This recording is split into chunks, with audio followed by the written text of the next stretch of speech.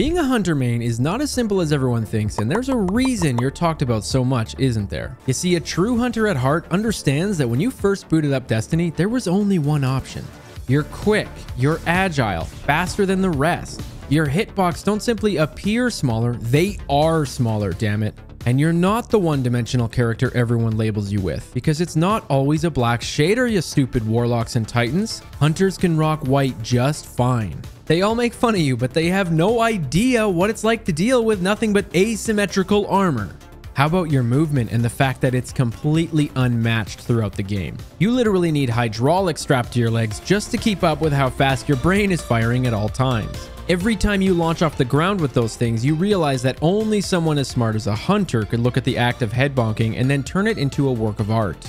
Every nook and cranny in the game becomes your bitch as you learn to accelerate through every map for optimal speeds. Hell, it's so deep in your roots, let's be honest, you know it slips into reality.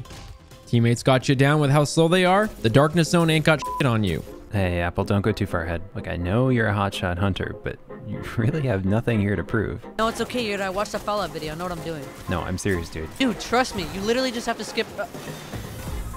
Typical hunter. Everyone has their addictions in life, and strafe jump is definitely yours. Because let's be real, you don't forget triple jump during the puzzle. You're just so cocky that you didn't think you needed it.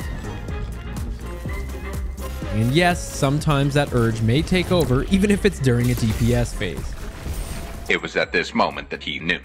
He f***ed up. But hey, I get it. Being in the air is fun. Only a true hunter main understands the skill gap of jumping even higher the longer you hold the button. And it's not that you need to be engaging every fight from 30 feet up. It's simply a skill issue from those low sensitivity couch potato 75-inch 28 millisecond LG TV motherfuckers. Ladies. Oh my god. Wait, I didn't res you? Gareth, the pizza rolls are ready. It's not your fault that they can't look up fast enough, but the real key here for mastering the hunter jump is simply to remember to use it at the bottom of a drop. And don't get me started on the dodge. There's absolutely no physiotherapy needed for someone so goddamn agile, am I right? So awe-inspiring that it captures the attention of anyone. The art of demolishing your opponent going straight into a barrel roll. Because you can do it in any damn direction. Forwards, backwards, sideways, diagonally, maybe into a wall on occasion. And by the way, that exotic called Wormhusk, you aren't running away from a fight, right? You're commanding yourself to survival. And if that ain't true skill gap, well then I don't know what is. You might get trigger happy on the cooldown. It's not a teabag, okay everybody? You're just an innocent little fella who's excited to dodge. People think you pop it every time you take damage, but it's not because you're scared, it's because you're smart. All those warlocks and titans can zip it because we know how quickly they get to hide in their rift or behind their barricade. You see, the real hunters out there have developed that innate ability to just know when it's ready. Because every young hunter goes through quite the journey finding that line, don't they, on when they can use their dodge. Bro, oh my god. It's not their fault that they're tethered or suppressed. Your versatility is unparalleled because you can make any subclass work. Someone says go invis, you say which method. Want me to use my slam? No problem. What about my smoke? That one works too. And you don't even need to worry about the charge because I'm wearing Omni. Need some wall hacks? I got you. Curious about the dodge? Why the hell wouldn't it, right? Now granted, your tether has seen better days. P1. But you do make it work. Most of the time. And what about Arc? You've finally been able to regain what's rightfully yours, haven't you? The Hunter's Blink. Because Stompies just weren't enough, I guess. Hey, you need to teleport too. Dawnblade coming at you? No problem. How about the hammers? Sit down. You can wield a staff like no other and reflect literally anything coming at you like you're Deadpool himself. And I actually have a special call with him just for you.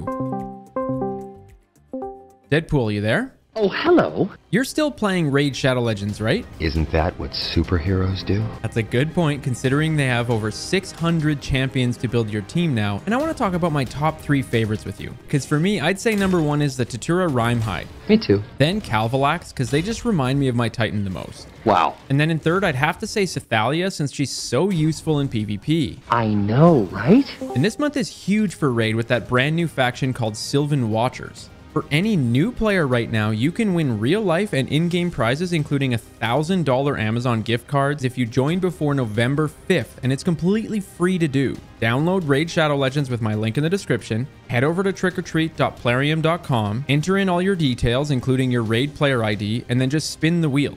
You can scan my QR code on screen or click the link in the description to get all these bonuses on screen worth $30. It'll all be waiting for you in your in-game's inbox, so don't forget to download. Now back to the Hunter subclasses, what about Stasis? Because that's when you really took hold of the community, isn't it? For someone 15 feet in the air their entire life, you finally found a way to get back to the ground. You know what? Shatter Dive isn't cheesy. There should be respect on your ability to crush through 50,000 tons of ice. If anything, Fissures needed a buff because the timing required for such a beautiful button combination is a work of art. And last but not least is the fire of your soul. Whether it's a perfectly timed trip mine, the 200 IQ required to translate your wombo combos into these explosive knives, or attaching a heat-seeking mechanism to your blade, the Gunslinger is the end game of a perfect specimen. Sure, it may take a while to get used to that 6-shooter, but how else are you going to post about your 7th column on Twitter,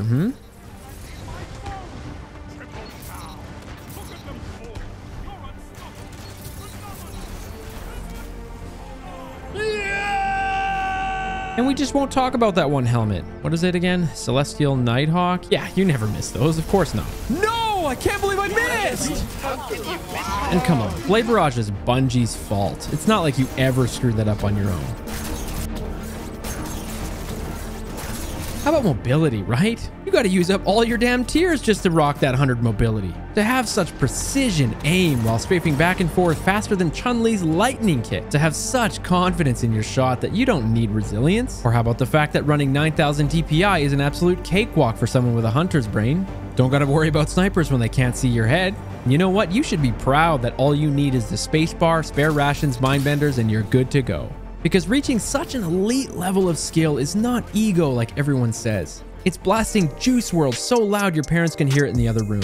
It's having notifications on for every single damn wall of video. It's putting dexterity on display by swapping your weapon 800 times a second. Teleporting behind your opponent with the use of a super-powered helmet. Maintaining insane peripheral vision even when you have a hood on. Using shin pads to pull out a hand cannon faster with your arm and then have better aim while you're doing it. Wearing a Formula 1 seatbelt just to rock 1,000 handling. And then the final piece of the assembly. Because for anyone watching, if you want to learn the true prowess of mastering Hunter, pull out a dictionary because we only accept one-word gamer tags. And once you've found that, you better start thinking about which emotion you're going to portray as your profile picture. And if you're too soft for Face It, then go play Lego because that's where we live. From shatter skating right into a shotgun kill, to ego peeking when you're weak, there's nothing standing in your way. Not even Oryx himself, because we sure as shit ain't scared to run a raid in our PvP setup. Did I hear a lost word? What are you doing with a shotgun? What are you doing? Guardian down. And if you're a hunter, you understand that it's all thanks to fighting through the unspeakable adversity with the loss of Destiny's king, Cade 6. Consider subscribing because I'm picking one lucky person to win a prize for my next video. Cheers.